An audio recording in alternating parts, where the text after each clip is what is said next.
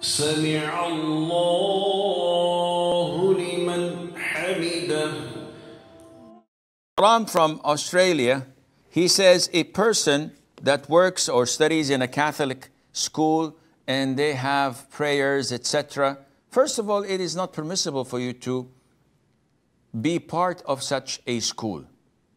It belongs to a religion contrary and opposes your belief in the oneness of Allah.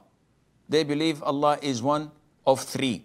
They believe that Allah begets and He has a child. They believe that Allah Azza wa Jal died on the cross. May Allah Azza wa Jal be exempted from all what these transgressors say against Him.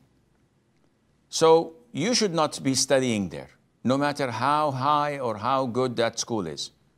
Working there would also be prohibited because you will be facilitating things for the students and the Catholic belief to be enforced or endorsed or called for. So definitely you should not be there or be part of it.